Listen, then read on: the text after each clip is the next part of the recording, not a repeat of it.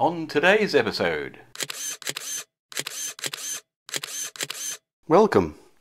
Here I'll show repairs I've done and share the techniques and tools that I use. If you find this video valuable or even entertaining, please subscribe as it really helps. It's great to get your feedback, so leave a comment below and don't forget to hit that like button. Also check out the description below because there'll be additional information and some useful links. So what madness is this? Well, if you've been looking at my videos recently, I've been messing around with various Arduino based projects, and in previous history I'd had a foray into the ESP8266, these little Wi-Fi modules. At that time I was trying to use the NodeMcu type programming, or Lua, and essentially I couldn't quite get my head around it. So the other day when I was investigating OLEDs, I came across this little guy, a little OLED shield, and at that time I had absolutely no idea what it was an OLED shield for, and that's led me down a rabbit hole into this world of Wemos, as it's known. So as we can see on this board here, which is another shield, and this SHT30 is a combined humidity and temperature sensor. But the main brains of the outfit is this little guy here.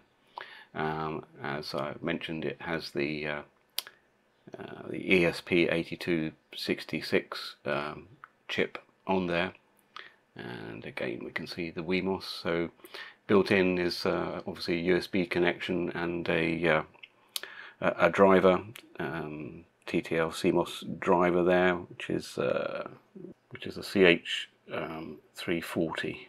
So the concept is that you can obviously program this little guy up, and it has the Wi-Fi features, and it's a little micro processor in its own right.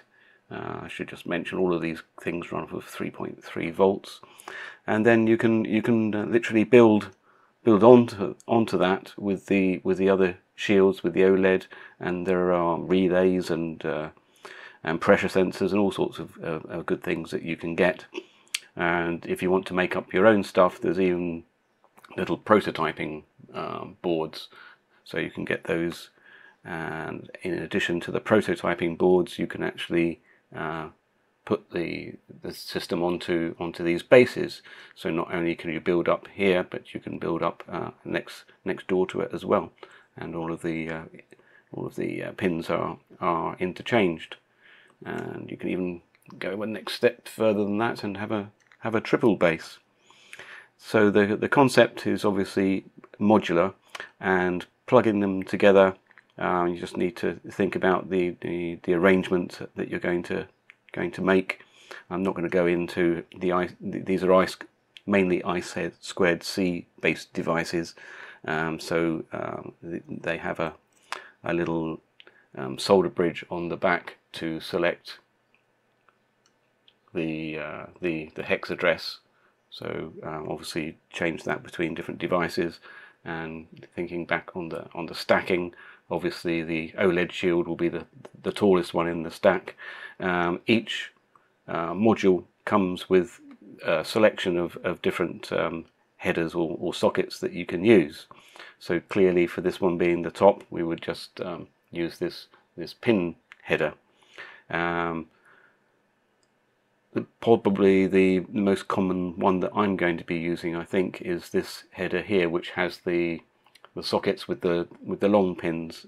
And so obviously once you've soldered that to the board, that is the method by which you stack them. Obviously you can stack on top of here and plug this either into a base or into something else. If you don't wish to do that, then you have the shortened version of that with just the female header on the top. So it's a very flexible system. I'm just going to knock something up quickly using this and the temperature and humidity sensor and display that out on the OLED there. So I'm going to start building this project. I think it's an idea. I'm not quite sure. Some website or whatever I got the idea from, and they recommended it to be a good idea to start off with one of these dual bases. And obviously you can see kind of which way up it's supposed to go, and just start that off with these female headers. Once you've got that set up, each individual module that you want to add to the project, it's easy for you to locate from the reset pin up in the corner there, and so that you know that needs to sit on in that fashion there. It might be a little bit easier to see on the back here that that's where the reset pin is, in that corner there, so we know it needs to go that way up. And for this particular device, obviously being the main processor, I want to be able to plug it into other devices, and being sort of modular, you can plug these things together, and at the end of the project want to take the things apart and use them in a different order.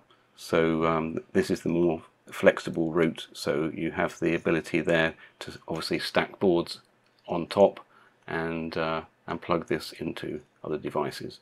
So just going to get that soldered together.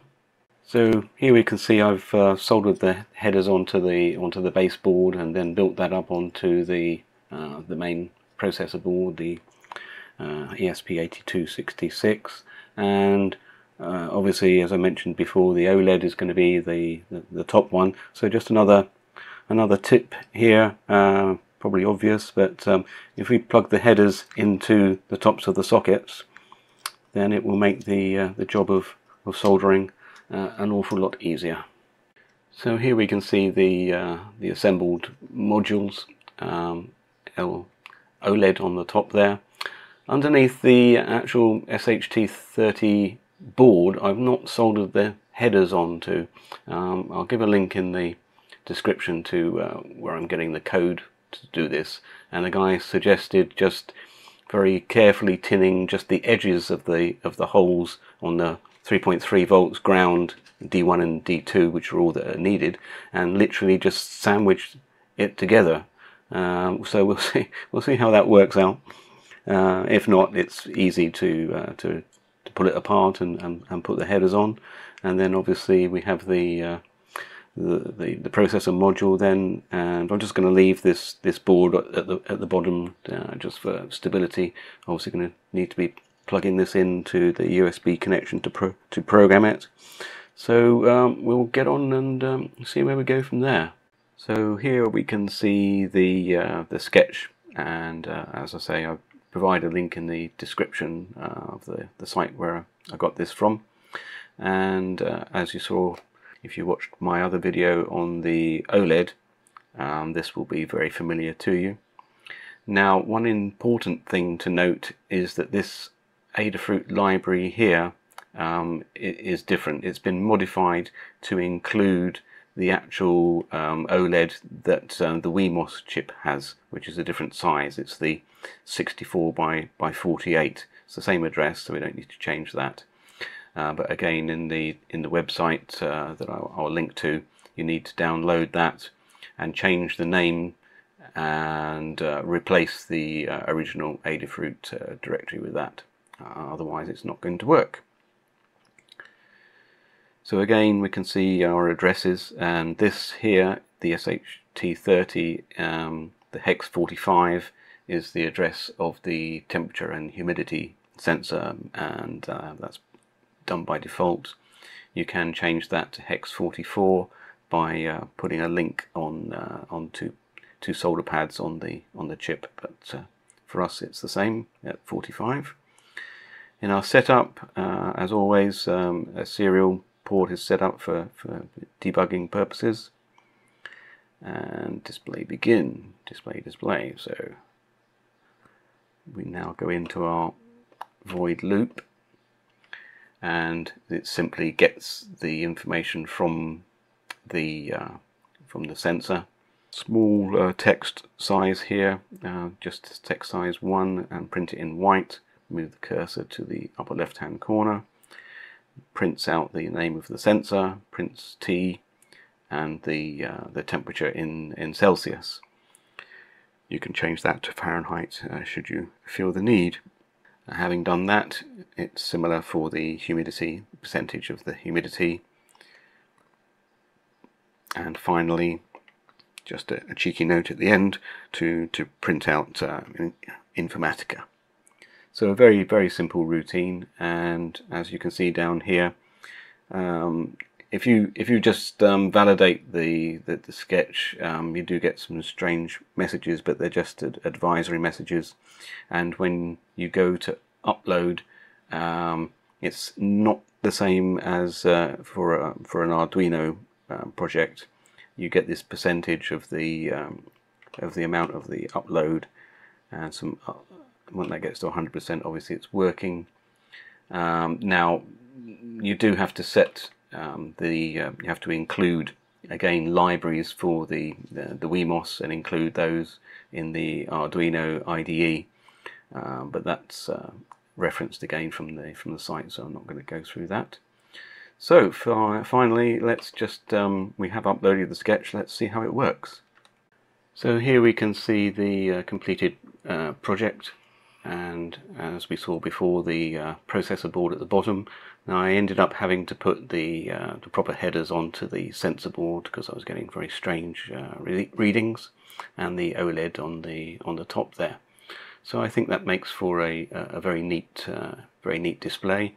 As for the accuracy, 34.39 degrees, and on here on my other meter, 34.1. So it's not a million miles away.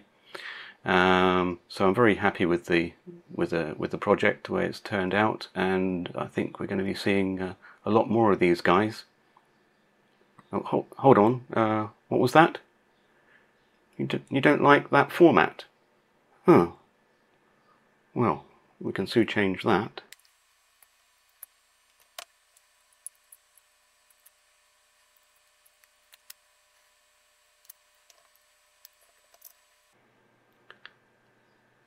And so rearranging the configuration really couldn't be simpler.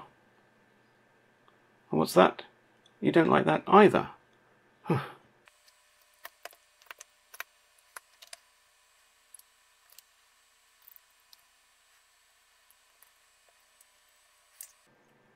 So there we have it. Now this really is Lego for geeks. Lego for geeks.